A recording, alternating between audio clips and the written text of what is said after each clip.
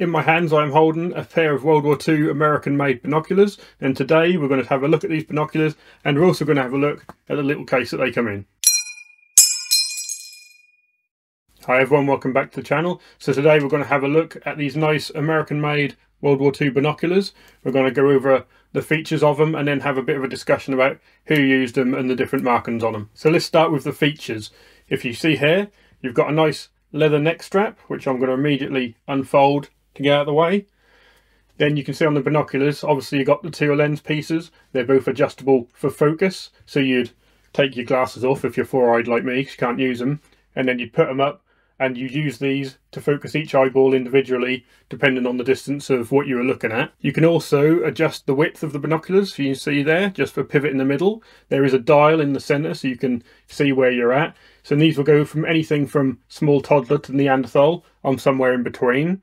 So if I set mine perfect like that, and now I can put my glasses back on so you don't have to look at my panda eyes anymore. If I give you a close-up of the markings, you can see on the side here, you can see that's a M6 pair of binoculars, my particular pair, with a 6x30 rating. So that means it's got a zoom range of 6 times magnification and a 30mm lens inside it. Here you can see that my particular pair of binoculars are made by Universal Camera Corps in New York, USA, and dated 1942. There were various manufacturers. They would have the date and the manufacturer of each pair put on the back of them. And just showing you the top of the binoculars, you can see that each of the lenses has its own marking, so you can see what you've set your focal point to. And in the middle here, you can see the markings, so you know where you set your adjustment for the width.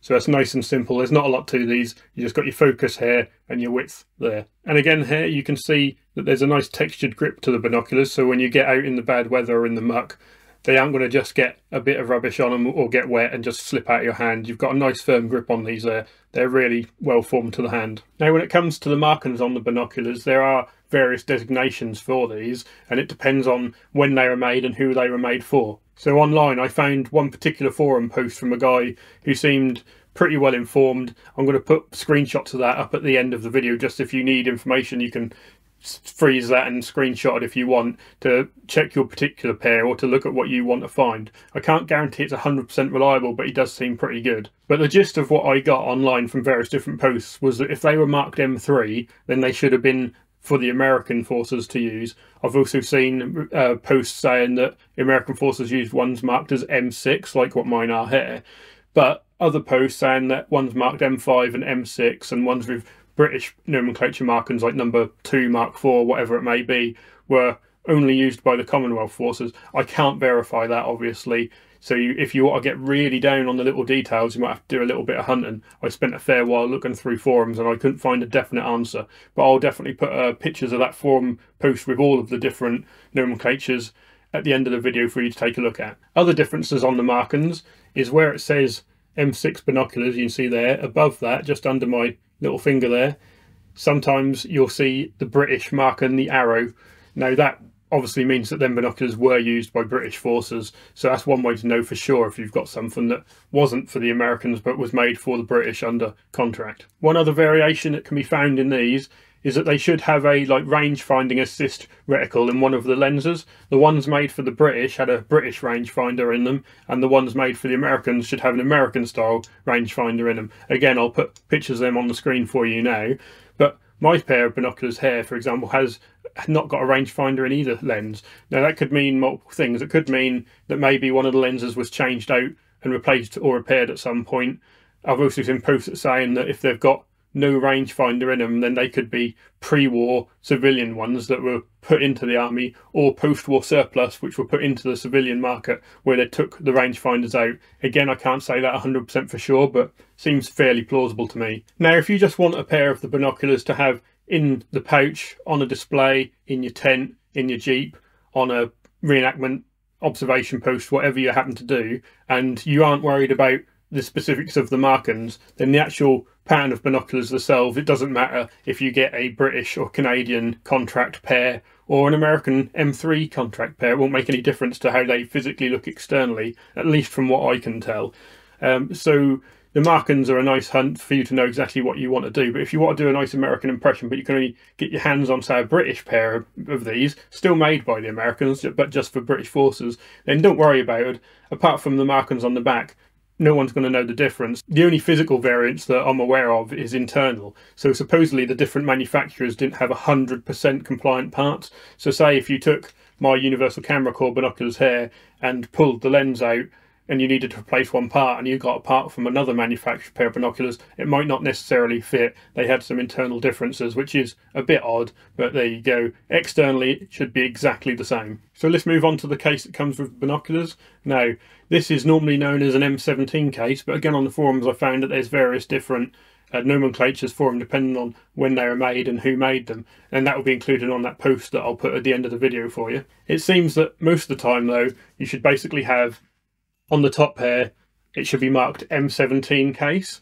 Now obviously mine isn't. What mine has got, if I bring the back up, can you just see there if I get it in the light, that's got that arrow symbol that the British used on their equipment. So I can fairly safely say that my case was used by British, or at least Commonwealth forces possibly, which probably lends to the idea that marked M6, and with what I found on the forums, these were probably in British service. But again, that doesn't really matter in terms of your display unless someone wants to read the numbers on the back and say that's not quite right, which I've never had happen to me at an event anyway. So the case is obviously nice leather. You've got a quite substantially long shoulder strap which you can adjust to put around. On the back you've got a huge belt loop, so you can fit this to your pistol belt for your web gear. On a separate note, I would not advise doing that with an original case. These are like 80 years old at this point, very old leather. These are going to be able to get damaged fairly easy. This one's in pretty hard condition. It's like fairly stiff and no damage, but I wouldn't want to put that constant strain on it when you're moving around. If you want to have a set fit to your belt, then what I would recommend is you get a reproduction one of these cases. They're fairly easy to come by, not very cheap, but that would be better than destroying an original. Then on the top here, you've got a nice little carry handle that squashes down, held in by the two little leather tabs. And on the front, just one lifter dot and a fairly stiff opening up there. And inside, you can see you've got a nice like felt lined container. Now obviously using the case is pretty straightforward. You lift the lifter dot up like this. That is shaped so the binoculars will only go in one way round. Back in first, just drop them in and you're all good to do. Shut that, put your lifter dot in and you're good to go. One more note on the case, I have seen a lot of pictures of these where they've been like dyed green or painted green like an OD. From what I can tell, you do not want an OD green one of these if you're doing a World War II impression. That seems to be a post-war thing. I've seen pictures from Vietnam, for example, where they have the same case but it's been painted green or dyed green. So if obviously you want to do an impression from that era, go find yourself a green one. If you want to do World War II, stick to a nice original brown leather one. So what sort of impression are these suitable for then? Well really, if you're doing an officer impression, then it's entirely plausible that you're going to have a pair of binoculars. If you're artillery forward observer impression, something like that, again, entirely plausible to have a pair of binoculars. I personally wouldn't carry them around if I was just doing a generic rifleman impression. I'm sure there was plenty of examples of generic riflemen, just normal everyday soldiers being given a pair of these to do a specific task. So I'm not saying it didn't happen, I'm just saying as a standard bit of kit, wouldn't put it on a rifleman impression. If you're doing a display of say something like a checkpoint on a road or a machine gun that is meant to be overlooking a field, something like that, entirely plausible to have a set of binoculars sat in your little nest for use for spotting. I can't see there being a problem with that. So there's plenty of photos of these online. Go and take a look for original wartime photos and you'll see these being used in all sorts of places. Like I say, forward observers and officers is definitely an easy go-to, and if you want to have them just laying around in your nest or in your vehicle, that's entirely plausible. So hopefully you've enjoyed this video, having a quick look at these American binoculars and their case. Hopefully you can get some use out of yours if you have a pair, and now you know what to look for if you're searching for a pair.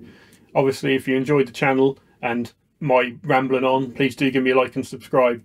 Say anything that I might have missed about these or got wrong in the comments. That happens frequently. I need you to do that because I am far from a historian and need to be able to update my own knowledge so future videos are more accurate for you. So again, please do give me a like and subscribe. That helps me out greatly. I'll see you soon. At the end of the video here, I'm now just going to put a few seconds of each of the screenshots I took from that forum post. So if you're particularly interested in the little details of these, you can screenshot them and then put it on your computer so you can nerd out and find all the different information about your binoculars. So thanks for watching the video, and I will see you soon through my binoculars.